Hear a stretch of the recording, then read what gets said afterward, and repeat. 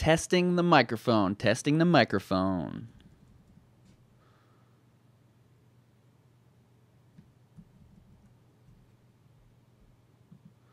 Testing, testing, testing, testing, testing. Testing, testing, testing, testing, testing. Sweet. So what's up, guys? Chris Ford here, and this is my first live stream on Fire Toga Productions. And today I wanted to talk about green screening, live green screening, and live stream green screening.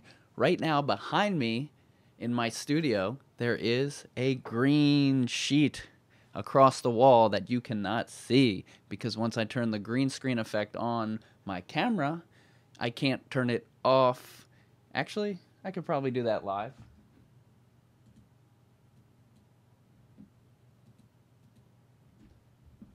Aha! So now you can see what I've got behind me, and that is just this green screen. It's actually pretty well lit. You can see on one of the sides of me that you can see the background that is there. And that's because I'm sitting in the middle of the camera, but I didn't want to be in the middle of the camera on the final product. So I moved myself to the left or the right. It's really hard to tell what direction everything is. The key to this setup that I have right now is how bright the green screen is, and also how bright I am. So back when I first started doing my video game channel, I had my lights on the green screen really close to the green screen, like shooting upwards, but that's not really how light works. It has to come diagonally up towards the screen. So that was the number one thing that I figured out that actually made it easier to green screen. And then secondarily, I got two other lights, one right here and one right here, both with umbrellas. It's not the perfect lighting setup. I'm in like a room, so there's not a lot of room, but it is way better than what I used to be doing, and it is super bright, and that is good for everything. Typically, if I was doing a green screen, I would use this camera right here, which is the Panasonic HC-X1 camera, and I would just record it with the screen. I wouldn't know what was going on. I wouldn't be able to live stream it. I would just take the video with the green screen behind me, put it in the software, and then all of a sudden I'd have a background. As you can see, I disappeared on the side there. So the reason that live stream green screening is cool is because you can actually see what is happening. So right now I can see the background is like some kind of fake studio by looking at my computer monitor over there. Stop putting my hand outside the border. And if you want your hand to never go outside the border, make the border the whole border. So how do I have this set up with the Panasonic HC-X1 camera? There's a company called Gato. They do all sorts of video game streamer gear, and it's called CamLink. I think it was like $80. I can't remember. It could have been even more than that. It could have been over 100. And that connects my Panasonic HC-X1 directly into the computer, and I can use it as a webcam or a monitor. And since this is the first live stream, obviously I've never done that before, but what I do is I set it up to the monitor so I can see what the output is going to look like, or I can output a video like this with the screen without doing any work in post-production. It's ready to go if I've scripted it right, or if it's a live kind of format like this, then I'll be able to just have that file and the background's already switched. I don't have to go into After Effects and add it in there.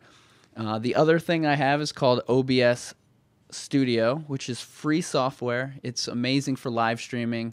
A lot of the live streamers use it for video games, and once you start to learn a few of the details and a few of the special moves, then it gets to be really cool. For example, it works so well I could just snap my fingers, and now I'm a financial stock advisor.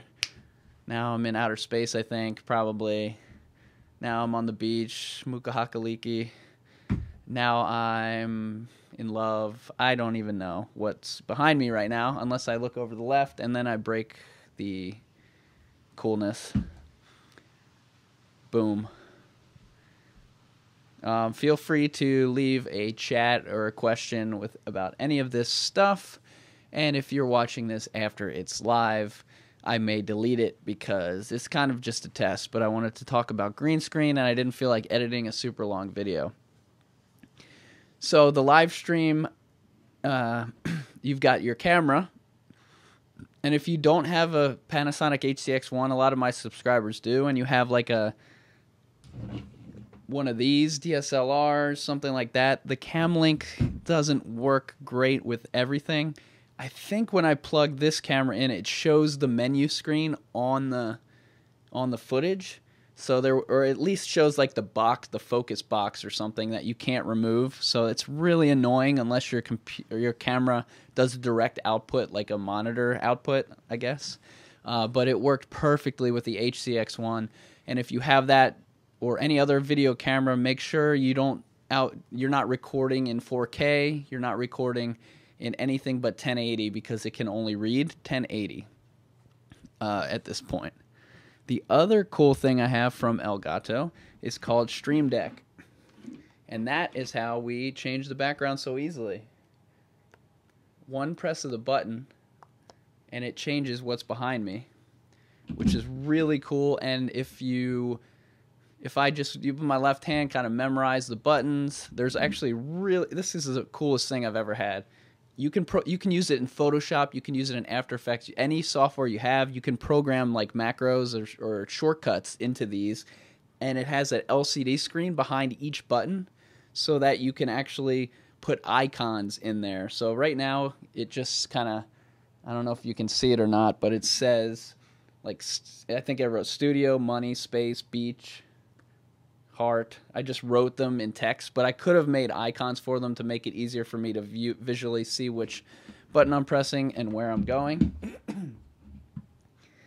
But this piece of equipment here is awesome, and it's not only for video. It's basically a keyboard macro thingy shortcut device. So that again, this is all useful for the live stream where it's like boom, boom, boom on the go. When I'm behind the camera and I'm playing video games, I got to do everything. I got to play the game while I'm changing whatever camera angle. I mean, you can do so many cool things. I didn't even set it up to do anything cool. I wish I would have done that. But you can set up multiple cameras. You can set up different zooms. Different backgrounds, all sorts of crazy overlays and stuff that just looks really awesome. What else do we have here for the green screen? So a long time ago, the first green screen I ever did was I went and I got green neon poster board from Walmart and neon green duct tape, and I took 4 or 6 green posters and taped them into a big box. I taped it to my wall, and then I filmed with that as the green screen, and it actually did a good job because one of the keys to green screening, besides lighting and having a good green screen and all that, is just to have good software like After Effects and the Keylight, what's it called? Plugin, which is free, comes with After Effects. And they've actually, in the newer After Effects CC, they've added like the 3 green screen. It's just easier to green screen post editing.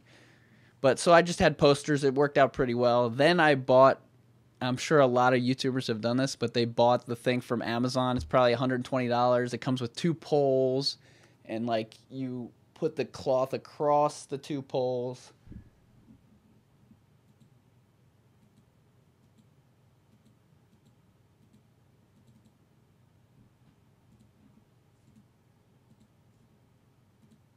Aha. And you can, so it comes across the 2 poles. It was really annoying. The poles were annoying. The idea was that it was portable and you could move it around and you could do it. It's horrible.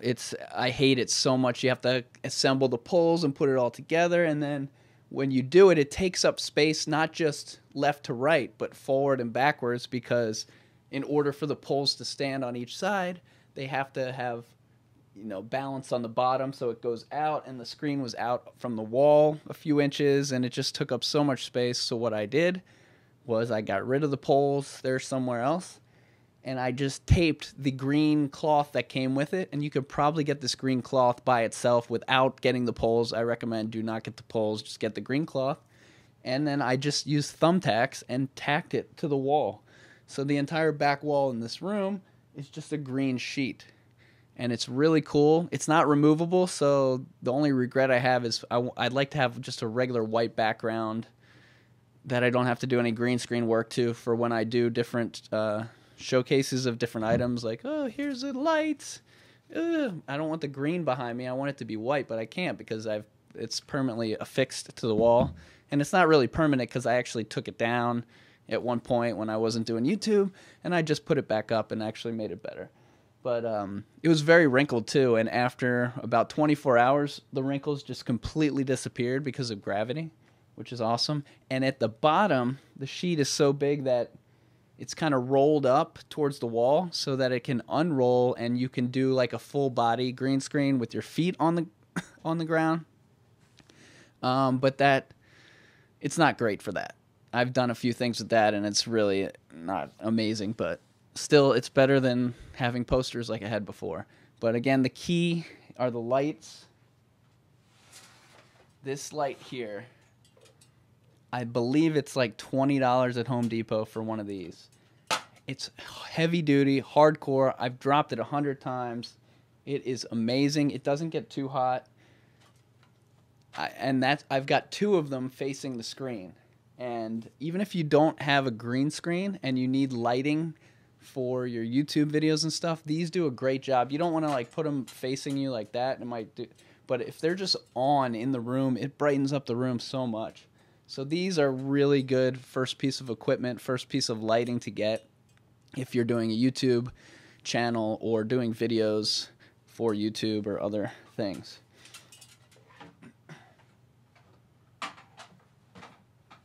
And that's a tip that I found from people online. And what they didn't tell me was that you want to put those things, if you have a green screen, away from the green screen, shooting towards the green screen so that the light kind of distributes more evenly.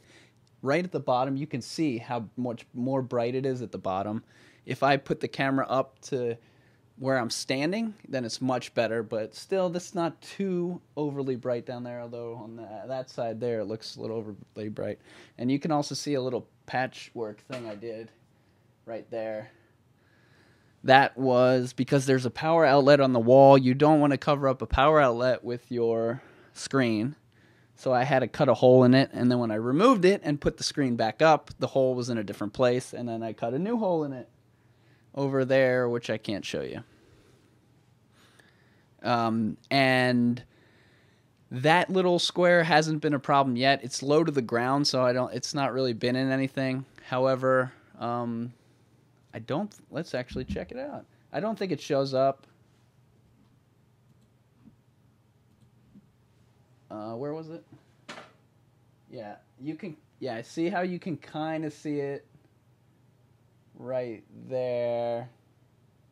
You can kind of see it right there on the live green screen. Oh, that's cool. I've got the monitor on my camera that shows me without the background, obviously. So, but yeah, with After Effects, that's easier to get rid of. But on the live shoot, I wouldn't want it in there because obviously it's got a little problem.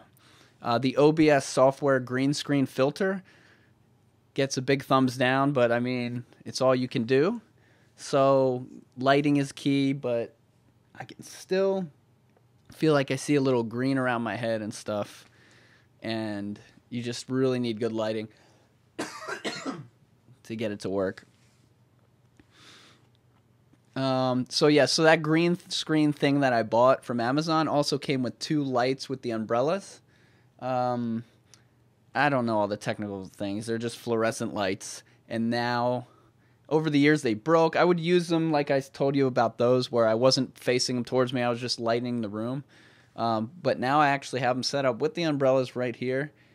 And combining that with the fact that I'm lighting my screen better, and it's just a way better picture. You can actually see me. Before, I was really dark when I was playing my games and stuff, which is actually something I kind of wanted because YouTube video gaming is more of a sitting home in your pajamas thing, and you don't really want to be all lit up on screen. But that's something, if I start it up again, I'll definitely use this setup and be brighter. What else do we have on the green screen? Let's see. The way I'm live shooting it, where I said we can output directly what's happening, because YouTube is actually outputting and it's going to just send out this video once this is over. You can use it as a monitor, the OBS, and then just use the footage from your camera. But I'd have to hit record on my camera and record on my computer, obviously. But if I hit record on my camera, the whole thing would output with the green screen behind me, and it would just be me. And then I would have to go into the software, and when I said, hey, let's go to outer space, I'd have to go to the software and add the screen in there, and when I wanted to change. So this is like really, really sleek, easy, quick. But if you have a problem like that little wall thing, that's going to show up in post, and you're not going to be able to fix it. So if it's something really professional that you want to do and not just floating through space, then you're going to want to record it with your camera and press record on the camera, whereas that doesn't even exist. I mean, maybe do 2 recordings, actually. But that wouldn't even count because you're going to use this one, and then you're going to manually green screen everything out. And again, the reason for that would be because the green screen on the software is not great. So you're going to get a better cutout if you use this with After Effects and the regular camera. Other than doing shows like this on my video game channel, I would play games with the game in the background or whatever, and I'd be small and shrink down. But we also did shows where the chat would be on the screen, and you can talk like what we're doing now, where I'm just talking about a topic, and then people in the chat room can ask questions, and you can interact with the chat. So that's one way to use this, and you don't even need a green screen to do that. Obviously, you could have a background of whatever. But if you have a green screen and you have time and you have all your show planned out, then you can just press a button and change the backgrounds. And the backgrounds don't have to be cheesy stuff like this. The backgrounds could be stuff like... Oh, space disappeared. The background could be stuff like, just like our studio here, where you have a little box, and in that box is what you, like some link or a website or whatever. This software also lets you switch over where you can go to the computer, so you can show tutorials of, actually what you're working on your computer. And if you do that, you just want to be careful, because it'll pick up the whole screen and it'll be in real time, and people will be able to see all your bookmarks or icons, or if your screensaver is your bank account or information or something like that, they'd be able to see it. So I don't like doing doing work on my computer live, just because of stuff like that, where your name might show up or something in one of your windows, or I don't know.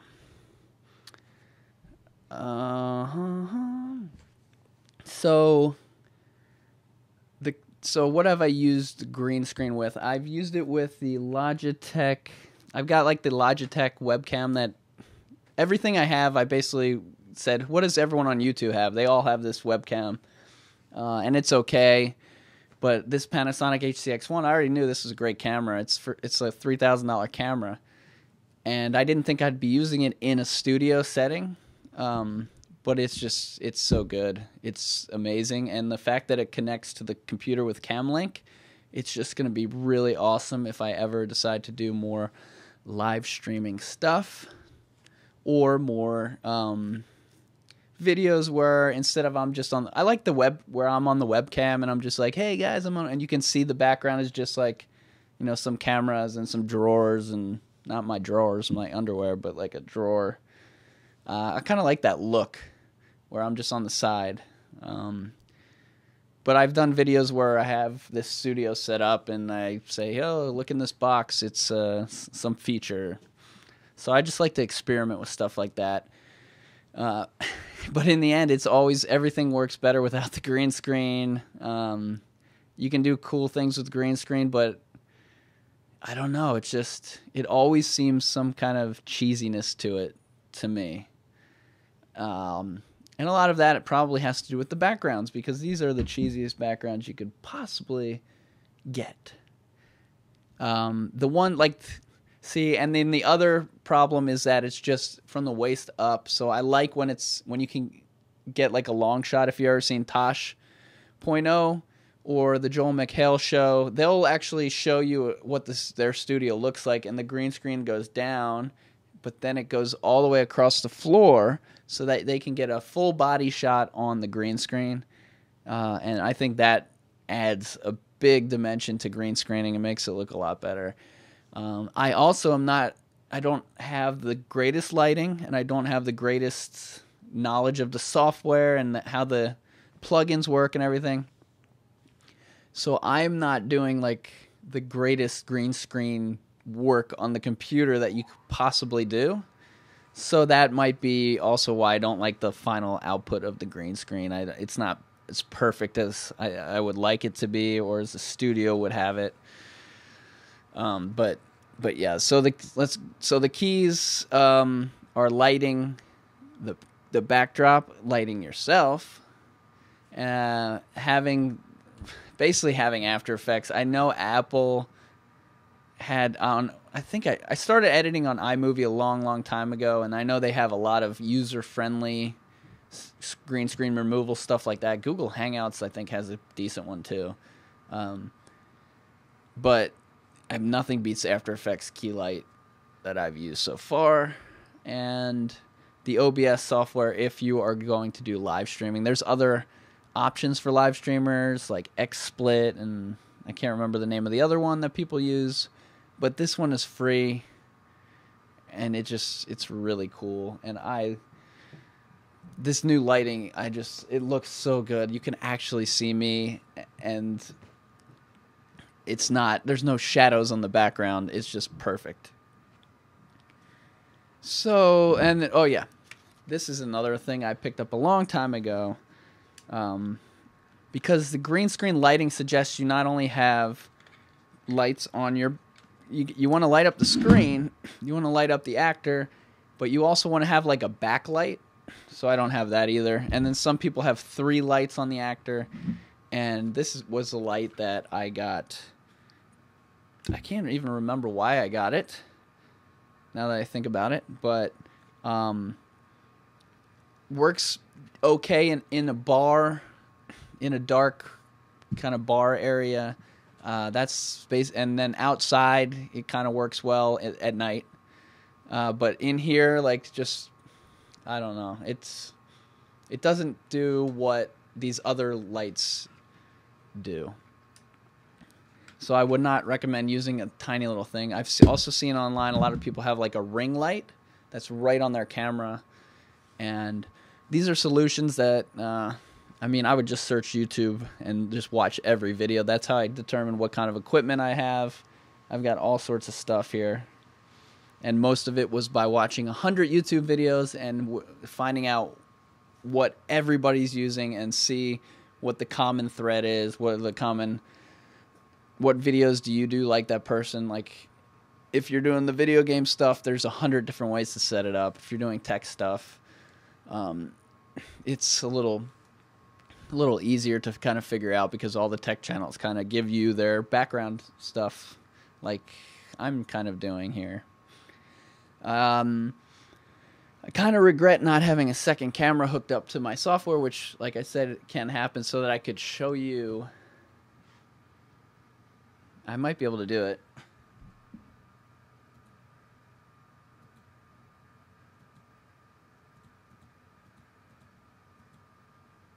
Hey!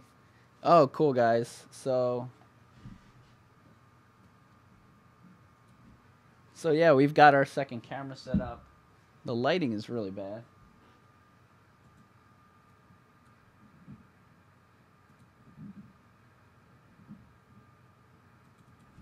I'm going to fix the lighting here for a second.